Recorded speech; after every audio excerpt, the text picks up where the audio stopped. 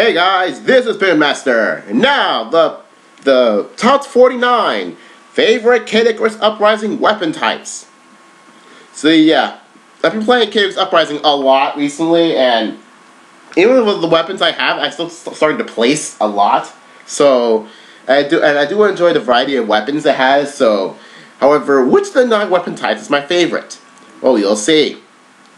Okay, so this will be a top 5, not a top 9, because yeah, I just want to give 5 because I don't want to give a top 9. I just don't. So yeah, let's listen to go. Number 5, the cannon.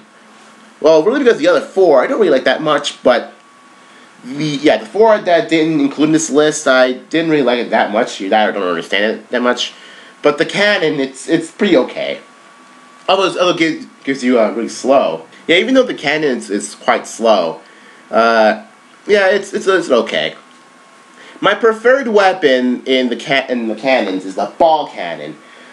Yes, the ball cannon doesn't explode when you shoot it. However, I noticed that a lot of cannons don't explode when you shoot it. It's kind of ironic because the cannon's supposed to be the weapon type that when you throw around, when you shoot around, it explodes. But really, not all cannons do that. Some cannons do. The dynamo cannon does. So, yeah. If I could give you clips right now, here are clips. The ball cannon, I guess it's pretty good. I do enjoy the ball cannon. It's like a pirate cannon, which is kind of funny. And yeah, pirate cannon for the win. The dynamo cannon, it does explode and stuff. The rail cannon does not. I don't remember the others, but yeah, it's pretty good. Number 5. Oh, no. Number 4, the gun blade. I don't care if it's called just blade, it's a gun blade. I don't care what anyone says. It shoots and it's a sword.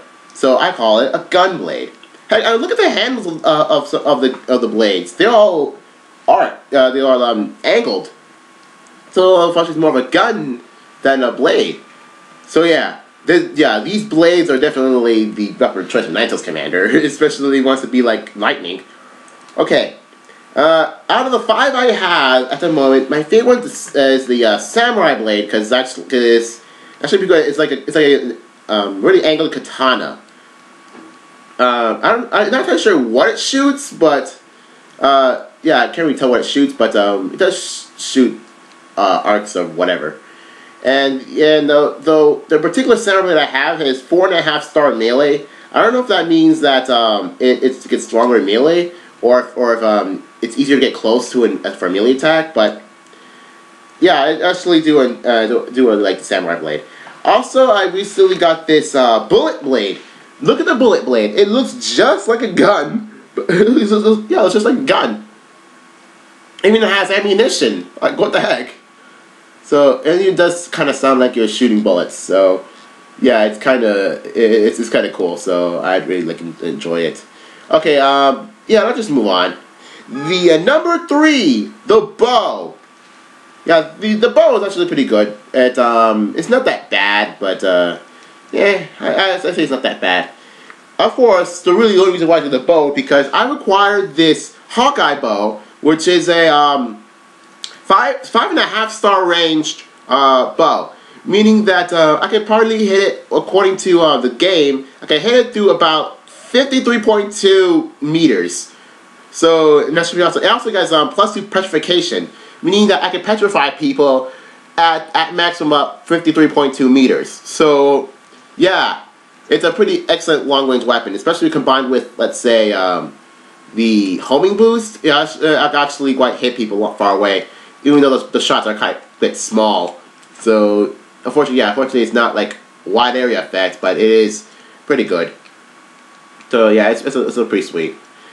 Okay, number 2, the Orbitars. Yeah, the Orbitars are a really strange weapon, because like the claws, they only come in twos, in pairs, I've had. Does 2 shots of 1 when they're meant for ranged. In the intro for KUO, I did have a shock orbitals. However, since then I've acquired a number of pretty good orbitars. Like for example, one of my favorite ones is the Guardian Orbitals, which is a bit strange among the orbitals in that its charge shot is a giant energy shield that doesn't travel very far, meaning that I think kind of like the melee of the like a melee orbitals kind of. So even though it's a range shot, it's still like perfectly suited for like melee. Especially for like if you like stand still and do a charge shot, the energy shield does not move. But yeah, when you do a dash charge shot, you do get the it moves a bit. But I really do enjoy the Guardian Orbitals. It's kind of a strange thing though. But yeah, it's pretty cool. Also, I find this joke weapon called the Paw Pad Orbitals. I call it a joke weapon because I don't know. I don't seem to find it reliable. Because what it does is it shoots paw pads like bouncing a bit. Yeah, see, it's like it's bouncing paw pads, even though they're ranged shots.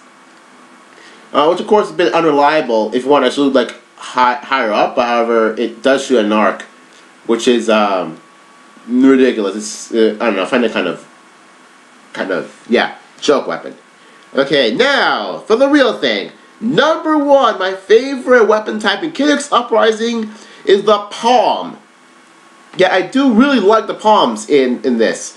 My still favorite palm, and therefore my favorite weapon in the game, is the Midnight Palm.